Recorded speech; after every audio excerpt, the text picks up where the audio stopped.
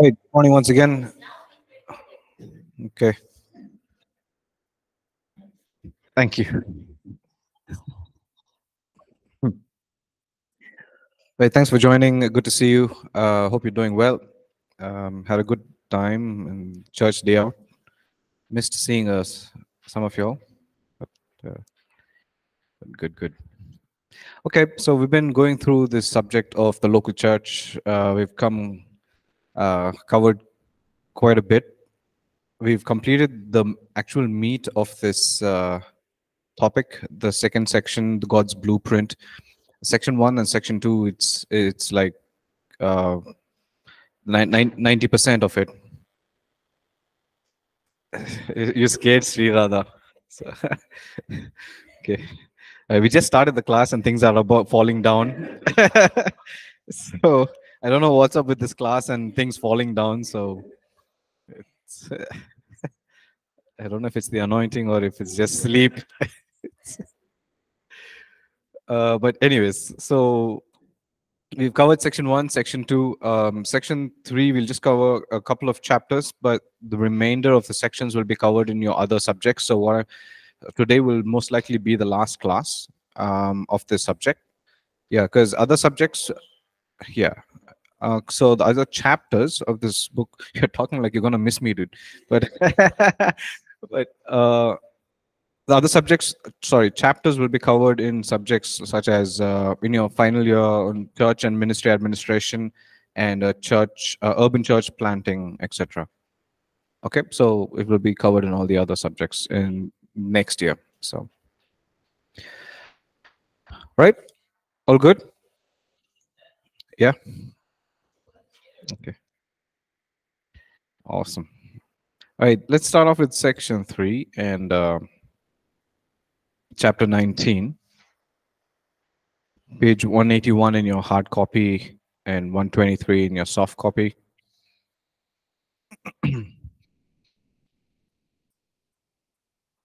Section 3 is titled Divine Order, and chapter 19 is titled Sacraments of the Church. So what's a sacrament? So sacrament, okay, I think it's too early to start asking questions. The sacraments or ordinances simply means practices. That's it. Okay, or in other words, a divine practices or holy practices, as we would call it. And again, we get those words from the Greeks and the Latins and all of that.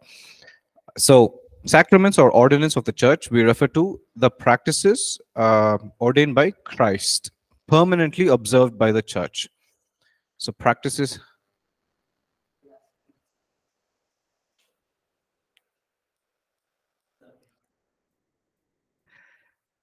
Yeah, chapter 19, sacraments of the church. Oh, good Lord. Anything more? Last class, guys. Last day. Just try and bear with me. Okay. Raval is also here. Okay. So, okay. So there are two practices that Jesus, made sure that it's been followed for a long time, permanently at least, as a practices. So one of the practices that is actually survived for all these years is water baptism, right? Now, baptism in itself. So what does baptism mean? Immerse. All right. It's again comes from a Latin word called baptizio, means immersed into or being brought into. That's what it is, being brought into. So when we read in Matthew 28 verse 19, or I think 19, so go, preach the gospel, baptizing them. Yes, it is talking about that, but in other words, in larger perspective, it's talking about bring them in. Okay, bring all the other people into the kingdom of God, into our family. So that's what it really means. So, so water baptism. Let's look at that a little bit. Is it important? Is it not important? So these ordinances or practices or sacraments are practiced by every believer. Also means by which the power of Christ's finished work on the cross becomes real and effective. So let's learn a little bit about water baptism. There's a lot of points in your textbook. Let's go one by one. How many of you remember the day you were baptized? Wait, is everybody water baptized? Okay. Do you remember the day, when, where? Where? Don't remember. Date. Okay. So which place? Gypsy Fellowship. Okay. Really? Okay. Which year? 2015. You know? 7th. Wow. High five. Okay. Anand? At APC. Okay. Okay. Don't remember that. You're 10 years old. Yeah, that's fine. I mean, okay. Nikhil? Monday, 18th December 2015. Come on, talk about the details, dude. Awesome. 2018. All right. Sri Radha? Awesome. 2019. Okay. Love. Okay. Yeah. 2020. Oh, in Kerala. Wow. Beach. All exotic locations only. You know? Destination baptism. It's like destination wedding. Yeah, that's awesome. I think something beautiful about it. So let's look at what some of the points mentioned in the notes and what the scriptures have to say about it parallelly. And keep your Bible handy, or if you have any software that you can flip, go to the books faster, is also fine. So, introduced by John the Baptist when announcing the kingdom of heaven on earth as a sign of repentance, right? So it's one of the reasons why we call him John the Baptist, is because he kind of introduced this whole thing of so Matthew chapter 3 verse 1 to 8, we'll read about that. So what was John the Baptist's famous message? Right, repent, for the kingdom of God is at hand. That was his message, and it was followed by the action of baptism. And so one of the expressions of repenting, which was introduced by John back then, was baptizing. That means you're confessing or you're expressing, saying, okay, I'm dying to myself. So I repent of, and I die to my old self, and I want to be born again. I want to be a new creation, right? And so that was a very important expression of faith. So we see that, we read about that in Matthew chapter 3, verse 1 to 8, and a lot of significant things happen, and we know that Jesus goes to him to get baptized, right? And he gets to introduce Jesus to the world, like after he was born and all the Advent things. He says, "Behold," he actually introduces, or not introduces, but he talks about him twice. So first time when he looks at him, I'm sure they've had conversations before that, they're cousins, okay? So but when he comes, he says, "Behold, the Lamb of God who takes away the sins of the world." All right, that's very important to notice, because until then, everything that was practiced in the tabernacle, priests pouring the blood over the mercy seat, it's a covering. It's a covering of, on the mercy seat, like, so the sins are covered, but it's not taken. That's why they had to keep doing that, right? They had to follow that practice. But when we read about it in Hebrews 9 and Hebrews 10, we see that Jesus, he, with this, by his own blood, once and for all, paid for all sins, right? So John notices that, and he says, "Behold, the Lamb of God who takes away the sins of the world." So he's having this revelation, this incredible revelation. And then it's like, and he starts walking towards him. Okay, and then that's also fine. And then he says, "Okay, now baptize me." I can only imagine John the Baptist's mind voice, because like, what are you talking about? And then he says that, "I have to be baptized by you. Why are you, why are you coming to me to be baptized? But it's so let's look at that. Second point says Jesus was baptized, although he had nothing to repent from, to demonstrate obedience to fulfill all righteousness. Okay, so let's quickly read that scripture, shall we? Matthew chapter 3, verse 13 to 16. So it says, then Jesus came from Galilee to the Jordan, to John to be baptized by him. Okay, John would have prevented him, saying, I need to be baptized by you, and do you come to me? I'm reading from the ESV version, just so you know. But Jesus answered him, let it be so now, for thus it is fitting for us to fulfill all righteousness. So it's a very classic question, and if you have had this question, but why did Jesus have to be baptized? Right? And I'm sure at some point, some stage in life, you would have asked that question. Why did Jesus have to be baptized? You know, I'm a sinner, so I get baptized. I want to repent of my sins. I want to die to my old self and whatnot. But it says, so in verse 15, he's saying, let's do this so all righteousness is fulfilled. Now, this is one of the steps in fulfilling all righteousness, which was finished on the cross. But this was very important, just like he identified with mankind with his birth, you know, and so this was another way of Jesus identifying himself with mankind, with the sinful nature of the mankind. Are you with me? Right? So Jesus was baptized, though he had nothing to repent, to demonstrate obedience and to fulfill all righteousness. Again, so when we say that he was identifying with the mankind, what was he doing? Jesus was sinless, isn't it? He's a spotless, blameless lamb without blemish, isn't it? But in identifying, he was repenting on our behalf. He's the lamb who takes away the sins of the world, isn't it? Right? He was asking for forgiveness for the sins that he did not commit. Are you with me? And so in that, he's recognizing, he's identifying himself with us. Why? Because he's the Lamb of God. If you read through the book of Leviticus, Leviticus, in other words, in a modern way, it's a title simply means it's a manual. It's a manual for the priests, basically.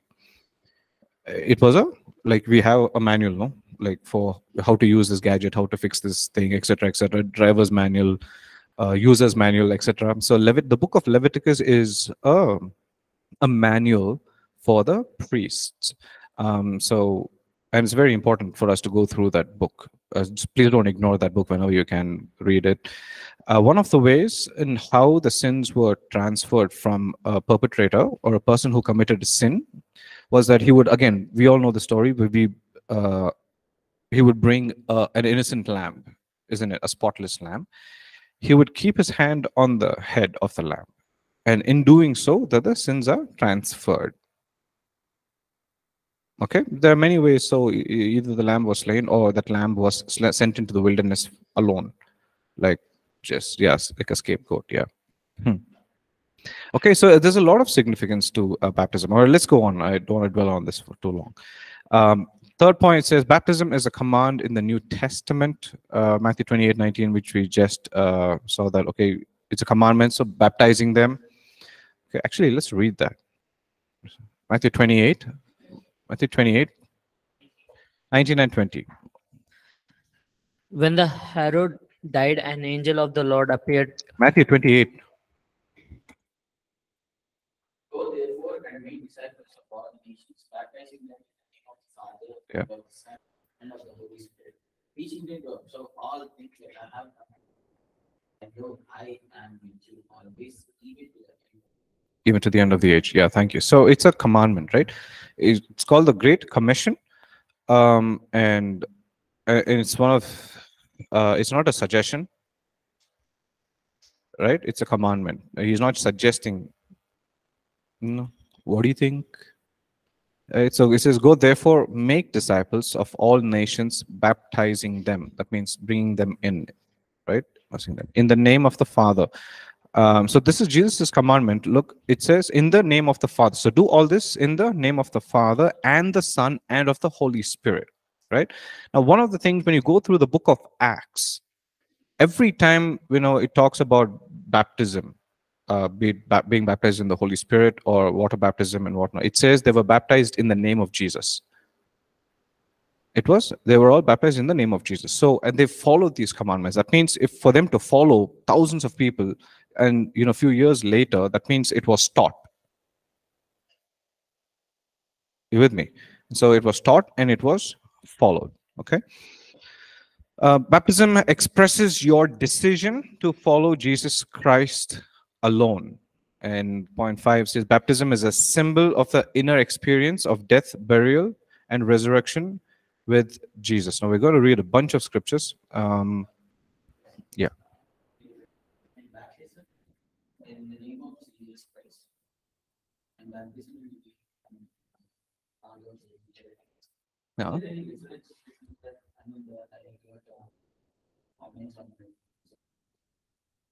So is there a difference in baptizing someone in the name of the Father, Son, and the Holy Spirit versus just in the name of Jesus? Okay, so I don't think so. Jehovah's Witness will point this out because they don't believe in Jesus as a God. They only believe, they only witness, yeah. They only think that Jesus is a son of God, but he is not God. But we understand Trinity in a way that, okay, God the Father, God the Son, and God the Holy Spirit, they're all co-equals. Yeah, 3 in 1. And so, I mean, how many scriptures do we need to read in the book of Gospel of John to say that, if you've seen me, you've seen the Father? And why did it offend a lot of Jews? Is because he made statements that was very provocative. In a way, they wanted to kill him, right? They wanted to stone him to death. They wanted to push him off the cliff. Why? Because he made statements saying, he doesn't necessarily didn't say, some of say our Muslim friends, what they do is they ask, tell me, show me where in the Bible Jesus says he is God. They want those 3 literal words: I am God, worship me, right? But you can call someone wonderful without using the word wonderful, right? Or you can call someone amazing by using other words, isn't it? You can also call someone stupid by not using the word stupid. You get what I'm saying, right? But it was the language of the era back then. Now another thing is called the biblical alliterations. Is now when Jesus quoted a verse, he was actually referring to the verses before that and after that. And so he was functioning, and because he knew, see, the Jewish audience, right? The kids were put in school from the age of 2. And by the time that they are age 10, they would know the entire Tanakh, that is the Old Testament, by heart. By heart. Okay? And so it's not surprising that Jesus knew the Bible by heart by the age of 12, as a kid. But it was in the wisdom that he was functioning or reciting those things and putting it in context that amazed everybody else. So my point here is, Jesus, when he was referring to a certain verse, he expected his audience to be at a certain level to know the verse before and after. Right? And surprisingly, they knew. And that's why they were offended. Okay, I know you're saying that verse, but I know what is before and after that verse. Isn't it? And so they were just functioning at a different level of intellectual, wisdom, I should say. So it's the same, in other words. So there's no much difference. Okay. Baptism is an expression, point 6, of your desire to maintain clear conscience before God. Let's read 1 Peter chapter 3, verse 21. 1 Peter chapter 3, verse 21.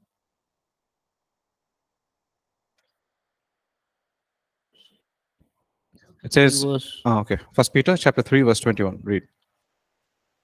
And the water is a picture of baptism, which now saves you, not by removing dirt from your body, but as a response to God from a clean conscience.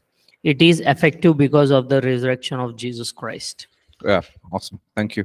It is effective because of the resurrection of Jesus Christ. Now, the very okay, let's read one more scripture. The very last verse of Romans chapter 4.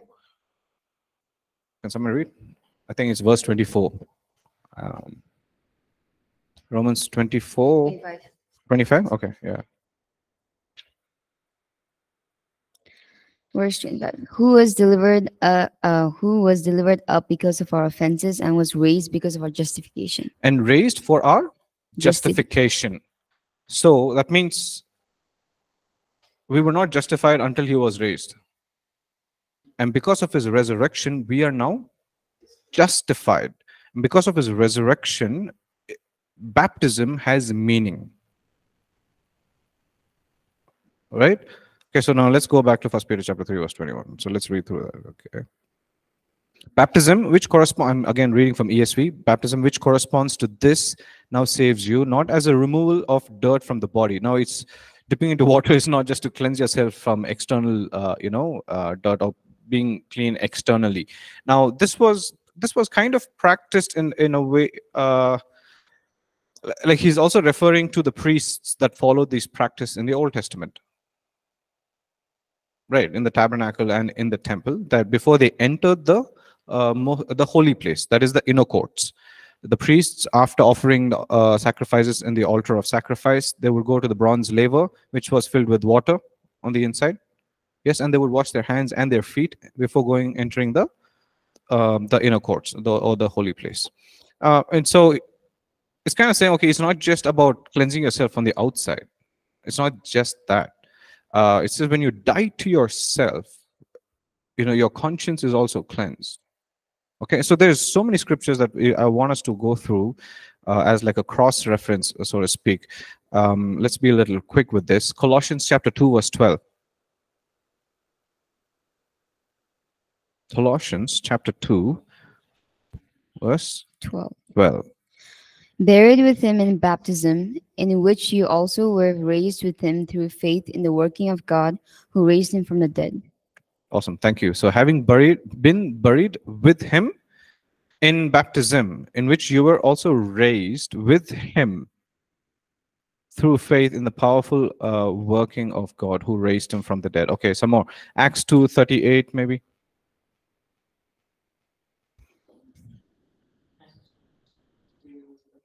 Yeah. Peter replied, each of you must repent of your sins and be baptized in the name of Jesus Christ for the forgiveness. Then you will receive the gift of the Holy Spirit. Thank you. If you want to make a note of some of the scriptures that I want to give, you can make a note of it. Because for time's sake, I'll just. So you can read Acts 22, verse 16. Acts 22, verse 16. Romans chapter 6, verse 3 to 6. It's a classic chapter, that Romans chapter 6. It's talking about how we were dead and how, chapter 6, verse 3 to 6. 1 Corinthians chapter 12, verse 13.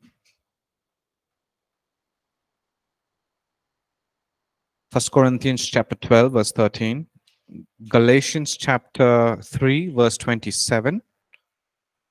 Galatians chapter 3, verse 27.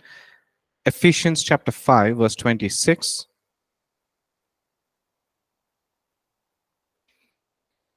And finally, Titus chapter 3, verse 5 to 7. Titus chapter 3, verse 5 to 7. Now, there are a lot more cross-references that talks about baptism, but I think I'm giving all of this so that you can also save and have like a list of scriptures which is related to baptism. It will come in handy. This is again talking with regards to as leaders and as pastors. Anything regarding this subject, you can always go back to this scriptures. Okay.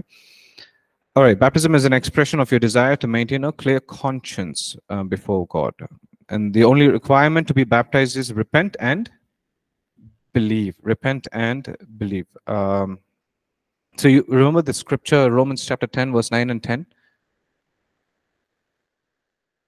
Romans 10, verse 9 and 10. uh, with your mouth. That's right. And then yeah. Okay. So that's what it says. Romans chapter 10, verse 9 and 10. That's what it calls out for. If you believe in your heart and if you confess with your mouth. Okay. So baptism is an immersion, is by immersion in water only. Now again, this topic, that particular point, right, is up for discussion, because the original idea of baptism is immersion in water. What can be the exceptions? So you're a pastor, right? You're a pastor of a church, but a person is disabled, can't really be immersed into the water, but wants to be baptized. So the normal person comes, Rin comes. It's like, I don't like water. So what will you do? So choke slam.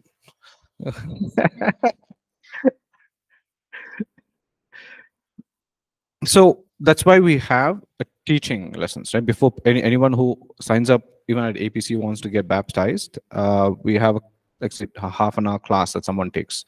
Say this is what baptism is, and so most of them who come with a certain understanding, but we need to be ready with accept scenarios or situations or circumstances, and consider exceptions accordingly. Be wise in those decisions. Understood? So you can't say, okay, the Bible, this is what it says, it only means immersion, so I don't care if you're on an oxygen cylinder, I'm going to immerse you. Right? So that's just being unwise, to say it politely. So okay, so you do not have to become very holy to be baptized. People were baptized as soon as they repented and believe in Jesus Christ. So baptism was not for holy people, or at least who thought they were holy, right? Okay, water baptism will not make you a spiritual giant. You, you still must grow spiritually through the word and prayer. Okay.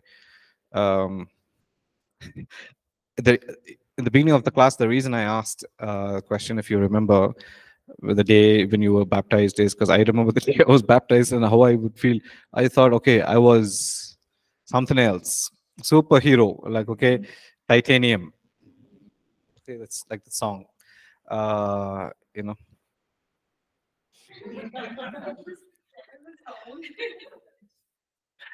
instruction has been removed. Yeah. So it doesn't mean you just, because you get baptized and come, you are now supernatural being. You still have to walk this walk of life, run this race, keep the faith.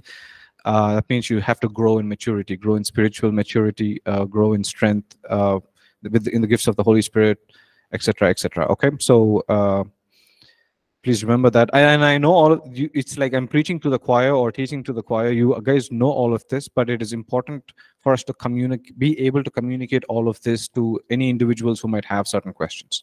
Right? All these points are so very fundamental. That's why they are fundamental. Okay. Water baptism will not make you a spiritual giant. Because baptism is an act of obedience, you can expect increased measure of blessing. Because baptism is an act of obedience. Now when we get baptized, we are doing what? Like Romans chapter 6, what it says, we are experiencing the death, burial, and the resurrection of Jesus. So that means it has some meaning to it, obviously, right? And you're saying, Lord, I want to be obedient, and I want to come before you and say, I'm dying to my old self, and I believe that I'm a new creation in you. With that comes every benefit of the kingdom, isn't it? Okay.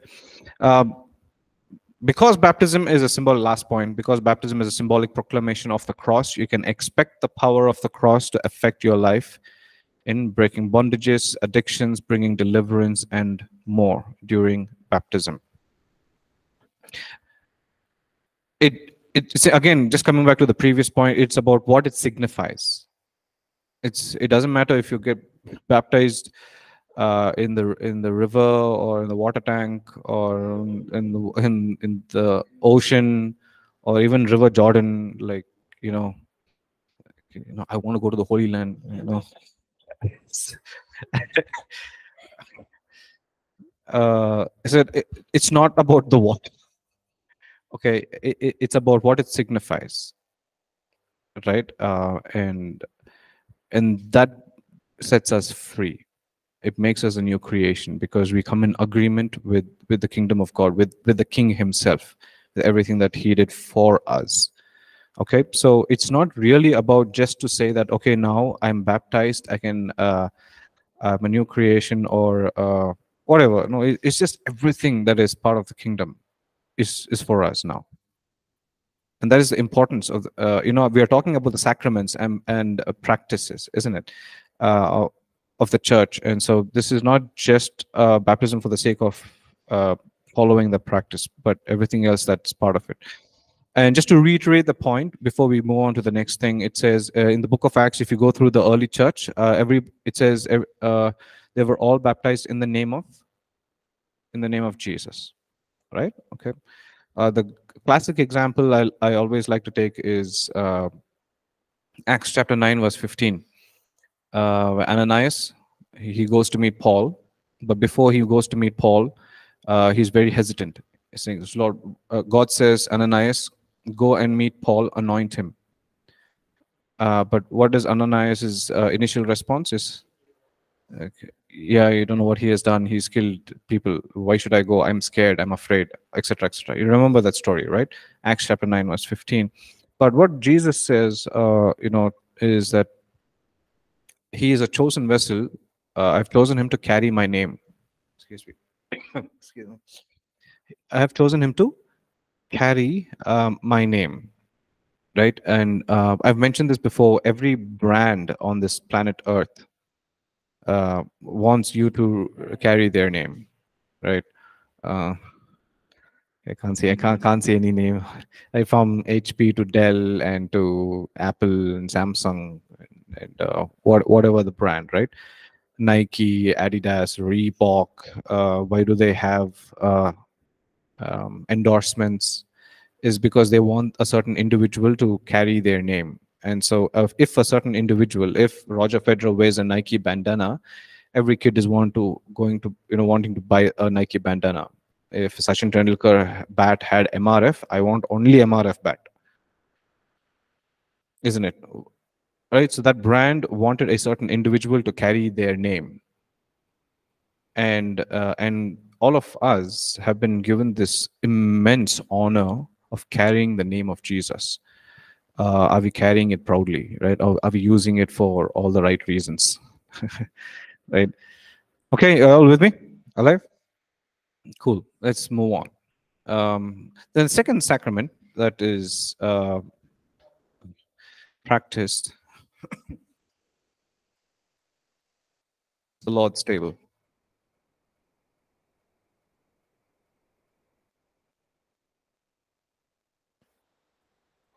The Lord's table was instituted by Jesus himself. Let's go to Matthew 26, 18 to 30. Matthew 26, 18 to 30.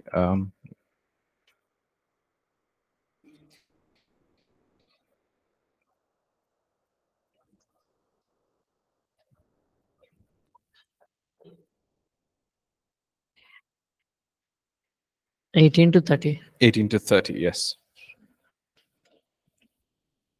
So when you go into the city, he told them, you will see a certain man. Tell him the teacher says, my time has come and I will eat the Passover meal with my disciples at your house. So the disciples did as Jesus told them and prepared the Passover meal there. When it was evening, Jesus sat down at the table with the 12. While they were eating, he said, I will tell you the truth. One of you will betray me. Greatly distressed, each one asked in turn, am I the one, Lord?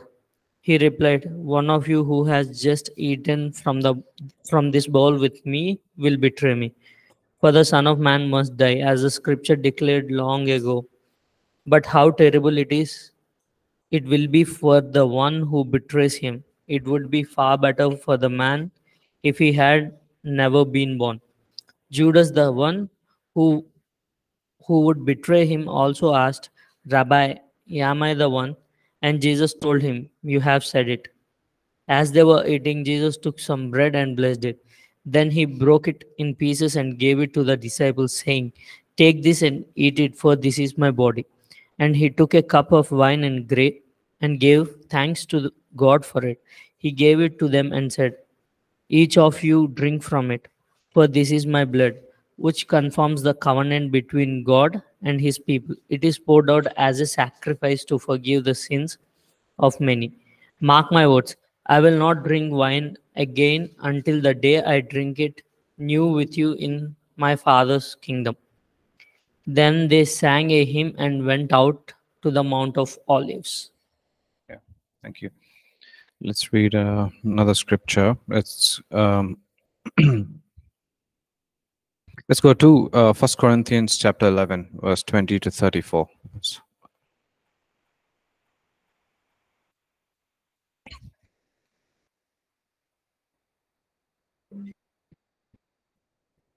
First Corinthians 11, verse. Therefore, when you come together in one place, it's not both sides. When eating, each one of you sits separate from others do not. But we do not have house to eat and drinking or despise the gift of God and shame those who have none. How shall I say to you? Shall I praise you in this? I do not praise. For I received from the Lord that which I also delivered to you. The Lord Jesus night in which he was betrayed too. And when he had given thanks, he broke it and said, "Take, eat. This is my body which is broken for you. Do this in remembrance of me." In the same manner, he also took the cup after supper, saying, "This cup is a new covenant in my blood. This do as often as you drink in remembrance of me. For as often as you eat this bread and drink this cup, make the Lord's death continues. Therefore, whoever eats this bread and drinks this cup, the Lord in an unworthy manner, will be guilty of the body and blood of the Lord. But then man examine himself, and so let him eat the bread and drink the cup. For he who eats and drinks in an unworthy manner eats and drinks judgment himself, not as one promotes God. This will be the reason many are weak and sick among you and many sleep. For if we would judge ourselves, we will not be judged. But when we are judged, we are chastened by the Lord, that we may not be condemned. Therefore, my brethren, when you come together to eat, wait for one another. But if anyone has anything to eat, let him go to it. And the rest I will say. Awesome, thank you. All right, so okay, let's read one more passage of scripture. 1 Corinthians chapter 10, verse 16 to 21. Someone will read that, please. 1 Corinthians chapter 10, verse 16 to 21. The cup of blessing which we bless, it is not the communion of the blood of Christ. The bread which we break, is it not the communion of the blood of Christ? For we, though many, are one bread and one body, for we all partake of that one bread. Observe, Israel, after the flesh are not those who eat of the sacrifices partakers of the altar. What am I saying then? That an idol is anything, or what is offered to idols is anything? Rather, that the things which the Gentiles sacrifice, they sacrifice to demons and not to God. And I do not want you to have fellowship with demons. You cannot drink the cup of the Lord and the cup of demons. You cannot partake of the Lord's table and of the table of demons. Thank you. Right, three very important passages when it comes up about talking about the Lord's table, right? From Matthew 26 to 1 Corinthians chapter 10 and chapter 11. Okay, which is what is commonly used when we pass the bread and the cup. It's used either from Matthew 26 or from 1 Corinthians, right? You would have heard.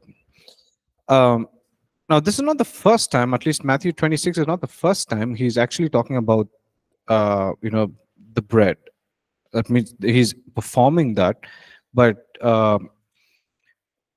Jesus is one of the most unpopular sermons was in John chapter 6, where he says, those who eat my body and drink my blood. And I was like, what did you just say?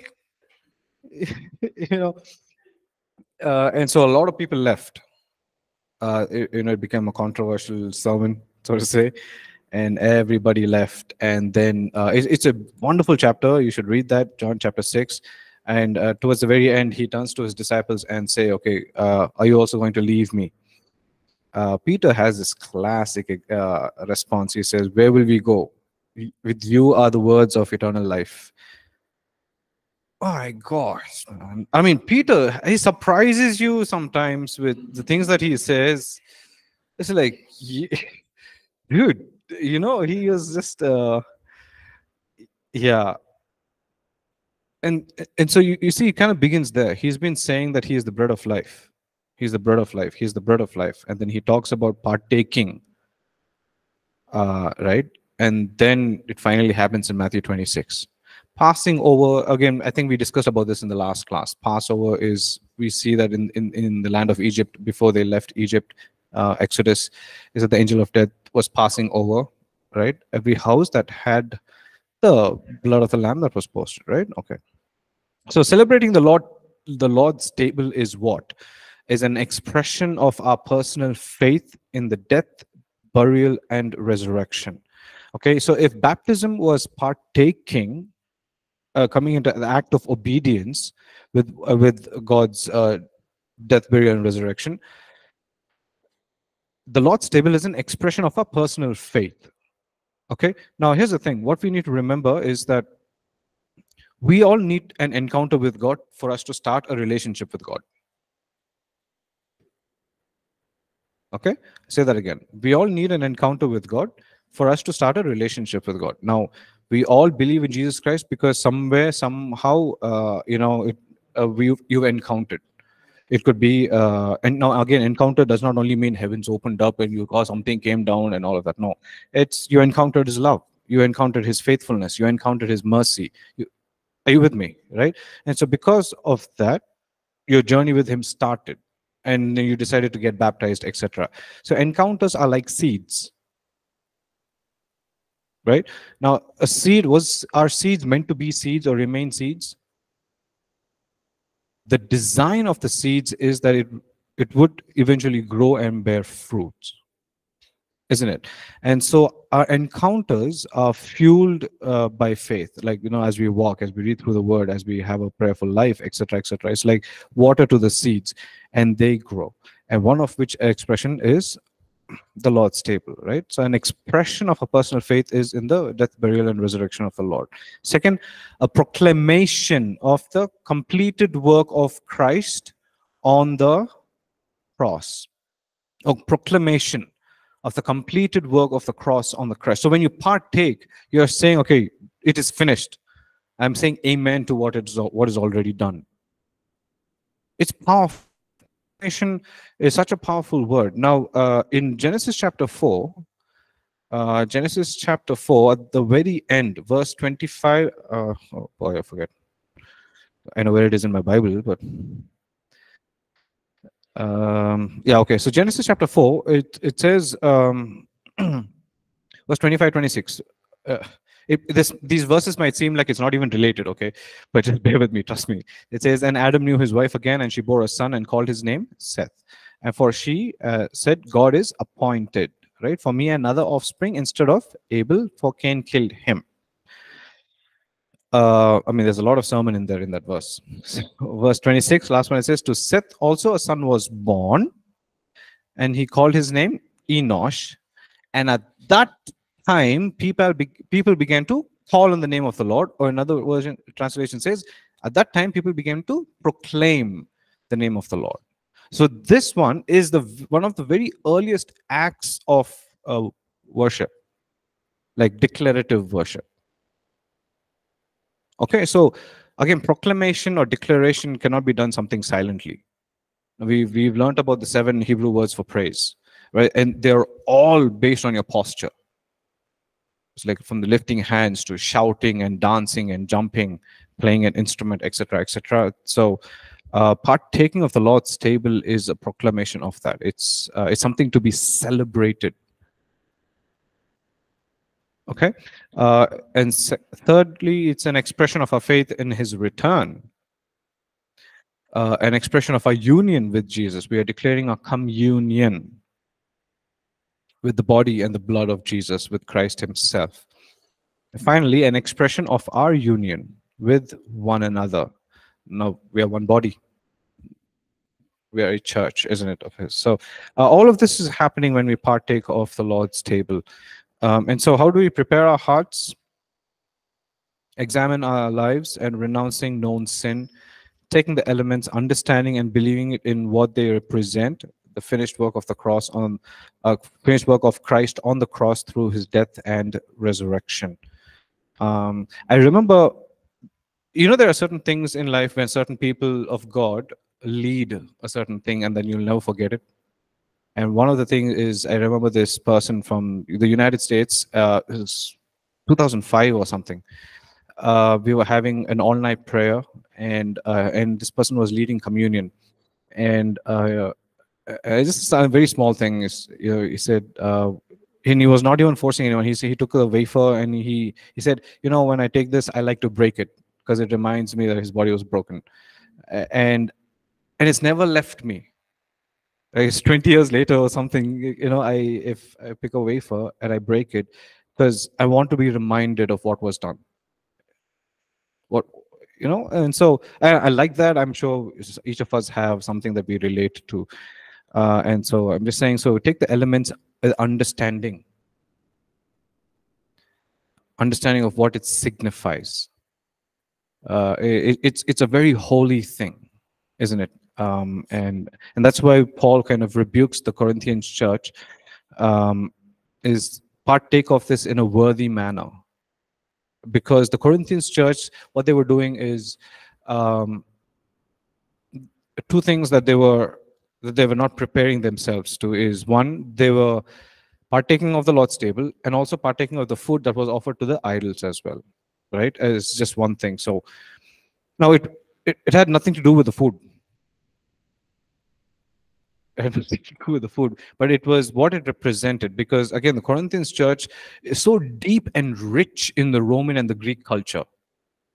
Very deep and very rich and very paganistic, I should say.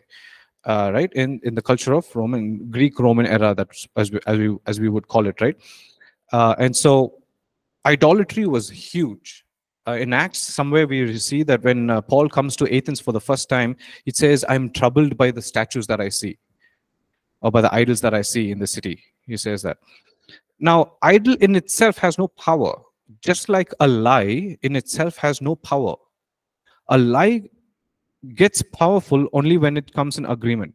So if a lie has been spoken over me, it has no power over me unless I come in agreement and say yes. Are you with me? Right? If someone says you're an absolute worthless, useless fellow, right? You're a sinner, you're an addict, you're etc., etc.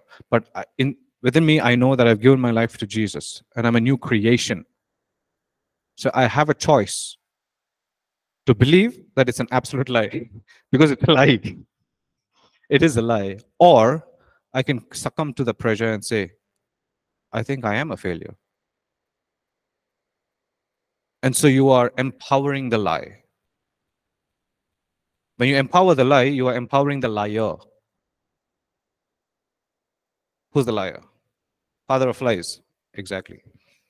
Right? So you get the point, right? So it was really not about the food when Paul was saying that. It was about what it was being offered and what that meant. That means they were coming in agreement with those idols that they were worshipping. This classic statement we say that you become like the one you worship. Right? How can you do this? And how can you also partake of something that is so holy? Don't you have an understanding of what this means and what this signifies? And the second thing, what the Corinthians church were doing was they treated the Lord's table as, in our modern day context, what do we say? What is that? Everybody brings food. What do they call it? Potluck. It's like one feast, like buffet. It was treated like okay, come, let's party, and in an not irrelevant, irreverential attitude. that means there was no honor, that there was no reverence to the Lord's table. And that's why Paul writes everything that he writes. Because you partake of the Lord's table in an unworthy manner, there are those among you who are still not well, and etc., etc. Are you with me? And so one of the points, it says how we prepare ourselves, examine our lives and renouncing known sin. One of the most audacious prayer in the Bible is from Psalm 139. It says, search me and know me, right? And see if there's any wicked ways in me. Lead me in the path everlasting. Right? It's the most boldest prayer. There are a lot of prayer, but it says, you're going before God and you want to make yourself vulnerable enough. Examine yourself. If I examine myself, I will choose to ignore some of the good things or bad things. You with me, right?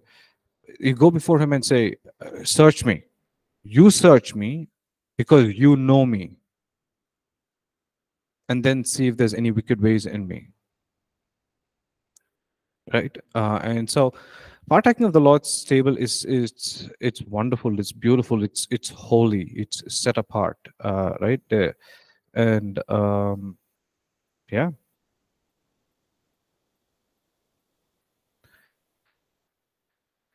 Cool. We'll take a break and we'll come back and continue with one more lesson.